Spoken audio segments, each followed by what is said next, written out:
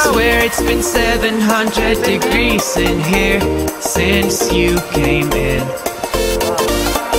I could swear that this room has been running out of air, and now it's starting to spin.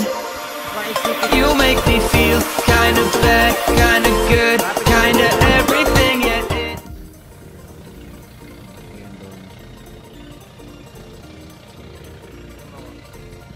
Hello guys, dito kami sa exotic resort sa Kerikite.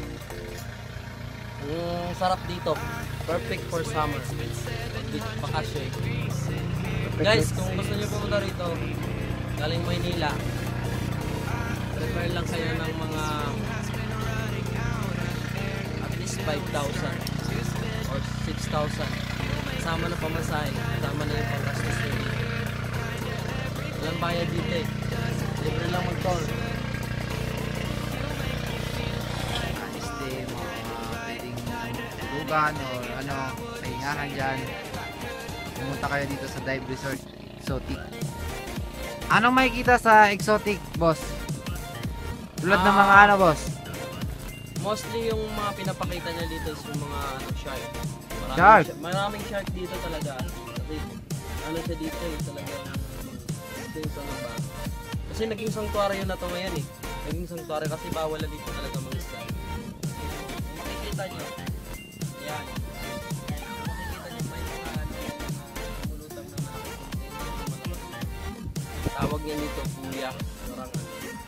Ibig sabihin, palatandaan, bawal mong isda dyan sa around area na isda. Kaya naging sanctuary siya ng isda. So, maraming isda dyan, marami kang makikitang ano, marami kang makikitang mga corals, mga ganyan.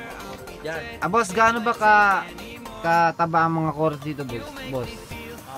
Sa mga banda ron, yun, sa gitna na yan, yung isda na yan, kapan.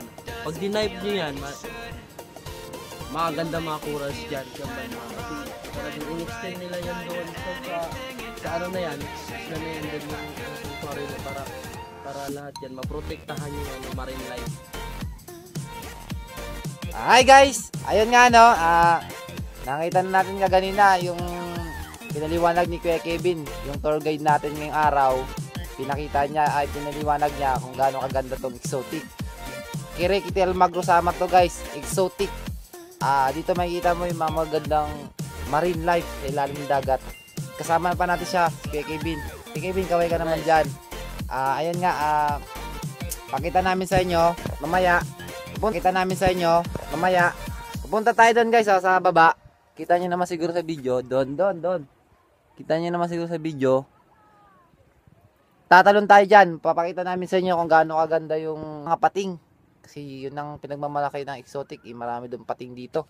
So sana makita natin ngayon. Sana magpakita sila. Kasi siguro yun yung siguro naabangan ninyo, no? Ayun, papakita namin guys. Watch and learn, ha? Abangan nyo. Bababa lang kami at kukuha kami ng mga gamit para tawid na tayo dyan sa dagat. Let's go guys! Woo!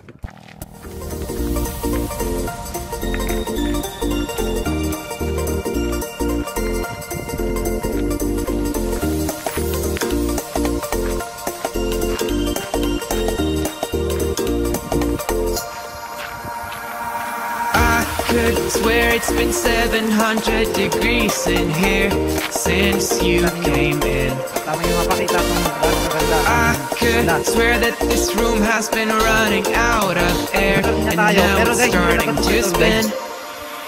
You make me feel kind of bad, kind of good, kind of everything, yet it doesn't feel like it should. You make me feel kind of wrong, kind of right, kind of anything, and I would change it if I could.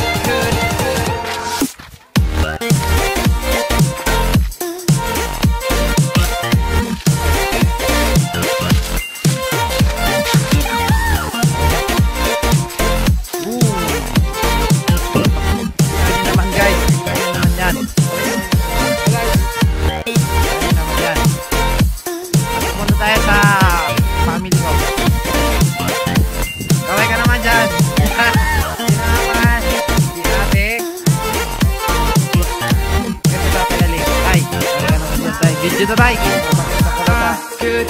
that I'm fading, I think I'm losing my sight. I swear I'm hitting the floor. I could swear that my stomach just sunk a meter. I'll be dead if I take any more. You make me feel kind of bad. Dating Iloilo. Yan, mapapakita namin. Babalik kami, dalawa, ni Kuya Kevin. Hindi na kami, mga gamit namin. Wala naman. Mga goggles. Hindi na kami dyan. Hindi na ba kayo guys? Pakita. Ready na kayo.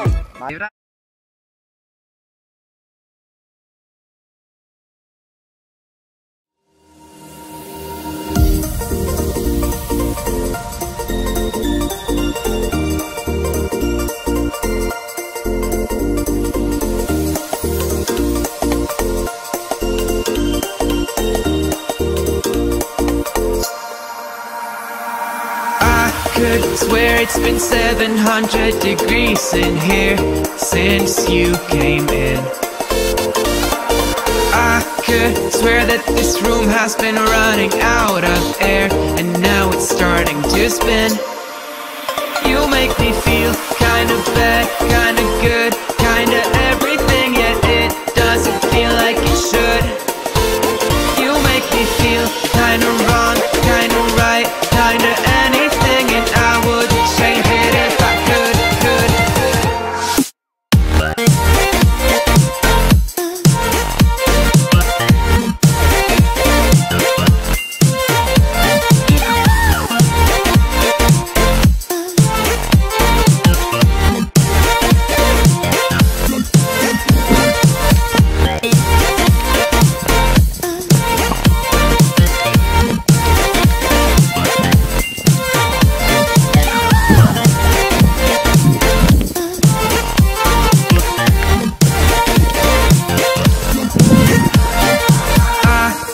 Swear that I'm fading, I think I'm losing my sight. I swear I'm hitting the floor. I could swear that my stomach just sunk a meter. I'll be dead if I take any more. You make me feel kind of bad, kind of good, kind of everything, yet it doesn't feel like it should. You make me feel kind of wrong, kind of right, kind of anything, and I would change it